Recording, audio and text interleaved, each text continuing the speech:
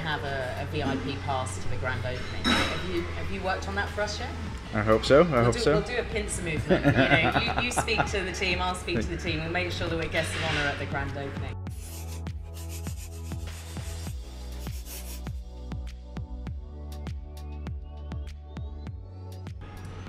So I'm super excited today to be filming this instalment of Maria Meets because I'm here with one of my favourite people in the world, not only one of the most amazing design partners to work with on the Royal Atlantis, but now also a dear friend, and it's Elie Gamburg from KPF. Hey. So welcome to Maria Meets. You're one. We're keeping it very select at the moment, so I think you're the third or fourth person that we've filmed with. But as you're here for a minute in Dubai, I couldn't let you go without doing an interview with you. So any excuse to chat with you is always a pleasure. Thank you so much. You're getting on a plane tonight, right? So we've shoehorned this in. Yep, I have a 2:55 a.m. that gets me in at 8 a.m. before American Thanksgiving.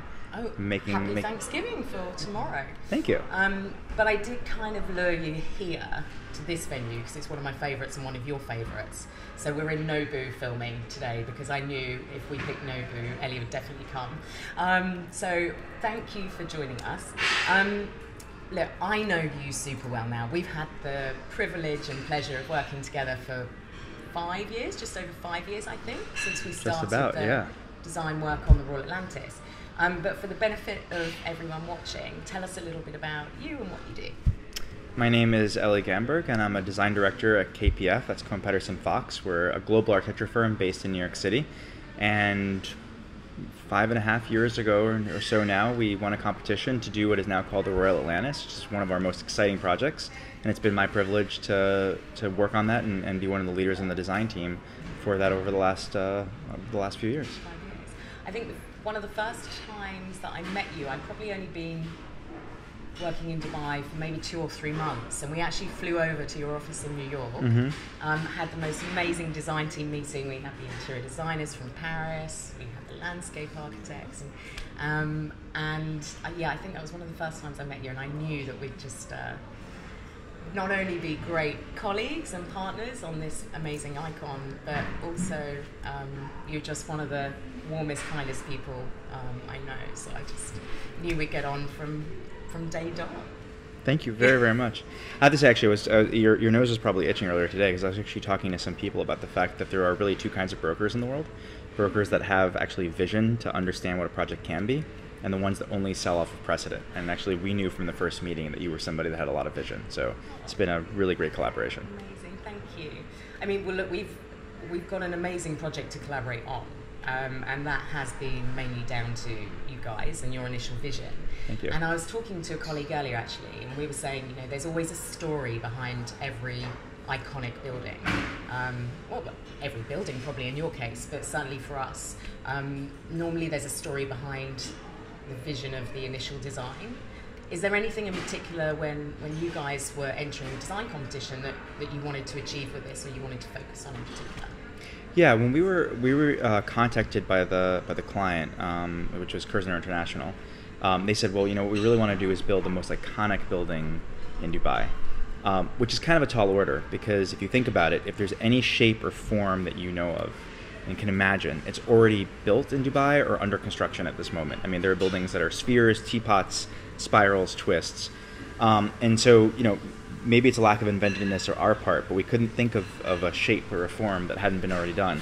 But we sort of took a step back and started to ask ourselves, what is it that people want about being in a place like Dubai? And really, ultimately, if we can create an iconic set of experiences that nobody's ever had before, then we create something truly, truly unique.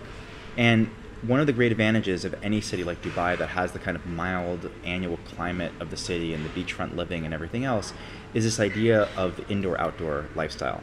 And that's always encapsulated in people's minds by any of the great villas or houses that you see in Los Angeles or Ibiza or Miami. But it's been very difficult over time to translate that into skyscrapers, into vertical living. So our thought was, what is it that we love about those sort of, think of the pure conic houses on the hills of Mulholland Drive overlooking Los Angeles, the pool, the sort of wraparound living space, the idea that you can just seamlessly move from indoors and outdoors. and how can we translate that into an entire skyscraper? And so we took a typical building, very efficient layout in terms of apartments and hotels, and we split it apart to create these series of what we call sky courts. What that means is every hotel suite and every duplex or prime apartment has this amazing courtyard with swimming pool that allows you to have the experience of swimming underwater with this incredible view 45 stories in the air over Dubai. And luckily there, I can safely say that that's not ever been done. And just to put this into context, when we talk about these terraces, they are thousands of square feet. This isn't just a small balcony or terrace area. Yeah. They are the most phenomenal terraces. Certainly, I don't think in 20 years, have seen anything like it in the whole of my career in real estate. And they've been hugely popular with our clients. And all our different, different nationalities, whether it's Middle Easterns or Europeans or Americans, everyone falls in love with those sky courts.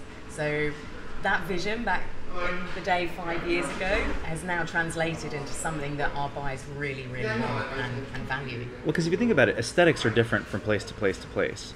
But the sort of experiences of lifestyle as we sort of evolve, I think are actually great commonalities. There's not a culture out there that doesn't have some form of the courtyard house or some form of a villa on the sea or a collective gathering space, whether it's a piazza or plaza or village court.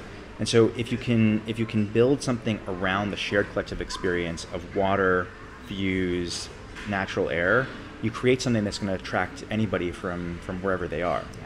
Yeah. And it's the proof is in the pudding because they're really abundantly popular with our clients. But actually, the overall design of the building is so attractive. I'm a little bit biased because I've been working on it with you for 5 years, but I'm very, very passionate about design and just development and construction. But I love, and anyone that pays attention to my Instagram or has heard interviews that maybe we've done previously for the media, I love the curvature of the building. I think that's my favorite bit. But one would assume, whilst it looks incredibly beautiful, it's hugely intrinsic from a design perspective to incorporate that into the building. So not only did you pull it apart, you also put that beautiful curve in there. How did you do it? That's the question. Well, it's interesting. So we were part of the reason I'm here right now is we're visiting different parts of the building. We're reviewing materials and plans and just making sure the construction is sort of proceeding as we imagined and hoped that it would. And the good news is that it is. But one of the areas we went to is some of the top floor residential units. And the way that the building is designed is it does a sort of S-shaped curve, and that has two effects. All of the hotel rooms are basically concave towards all of the landscaping. And so for the hotel guests, they get to look down on the pools and the restaurants and kind of see all the activities of the resort and the lagoon and the Palm and then Dubai Marina beyond. And then on the backside of the hotel where you're looking at the infinite horizon, the hotel curves out, and so every room gets this incredible moment of serenity, privacy, and the infinite horizon. On the residential, the curve goes counter the other way. And so what that creates the effect of, because you're basically out on the Palm, is almost all the residential units on both sides have this effect of being able to see the entire sweep of Dubai. And so, there is really no other place in Dubai, or quite frankly, almost any coastal city, where you can be out looking back at the city skyline. And in the case of Dubai now, from the residential units, you can see literally from Dera all the way down to Marina Bay, the entire 180-degree expanse of the entire city. And so the curvature here is not just about how we sort of sit the building on the site and create different kinds of spaces on the ground level, but optimize views so that both the hotel and the residential have what is absolutely ideal and perfect for the needs of the users of those units. What I really love actually about the residential component is the feeling, like you say, you're so connected to the city, you can see back to the city, but it feels so incredibly private at the same time. And I think from our perspective, that curve as well, you don't feel like you've got a next door neighbour. Right. Because it's almost like your own private view. You're hanging in midair and you can't see anybody next to you because the building's literally bent away. You also don't realize how big it is because the hotel, there's amazing moments where you kind of see the hotel, but the double curvature compresses the two pieces. So on the one hand, you think you're in a single tower, and then you take a step back and realize you're in this sort of very expansive thing. I was talking to one of our colleagues from New York yesterday, that you know very well, from one of our colleagues from Douglas Elliman, and we were talking about the fact that obviously, whether it be London or New York, they still have to go up X amount of stories, and he just couldn't believe the sheer scale of the Royal Atlantis. I said, well, we're still blessed with sand, we're still blessed with space. We can go outwards as well as upwards. But I think that's something that makes the development very unique for Dubai, is that we've actually sort of looked at not just a vertical building, but how that looks horizontally, rather than just being another skyscraper.